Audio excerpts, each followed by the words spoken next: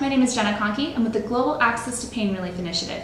We're here at the African Palliative Care Association in Kampala, Uganda with Dr. Mwangi-Powell, the Chief Executive Director. Hello, Dr. Powell. How are you? I'm very well, thank you. Excellent. Can you tell us a little bit, for the people out there on YouTube or Facebook or wherever this is, who might not know, what does APCA do? APCA actually is the African Palliative Care Association. We are based in Uganda, but we work across Africa making sure that patients who need pain management or access to palliative care have it. And we actually emphasize that they have it where they need it. Excellent. And on that point, I think something that we've come across quite recently is the difficulty that patients have, especially in rural areas outside of Kampala, the city center, accessing care and how long it takes to travel, the cost of transport, wait times, and how that impacts their access to quality palliative care. Can you talk a little bit about that and maybe some possible solutions? I think actually the patients we see or the patients we support are the patients which many people don't see.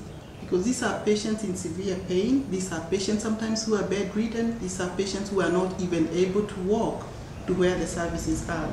And when I said earlier that we need to make sure that the patients get care where they need it, I mean really getting the care at their bedside, where they are, at home. So we advocate for care being provided at home, but we also advocate for task shifting so that nurses or clinical officers who are in the rural areas are able to prescribe some of those drugs like morphine, which are controlled and only allowed to be prescribed by doctors.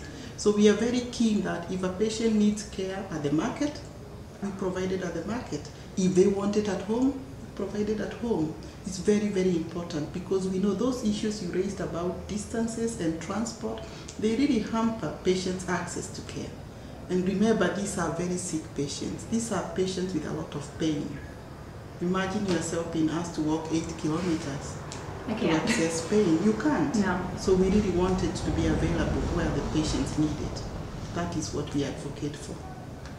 Thank you. And that was Dr. Mwangi-Powell with the African Palliative Care Association, and I'm Jenna Kohnke with the Global Access to Pain Relief Initiative. We'll see you next time.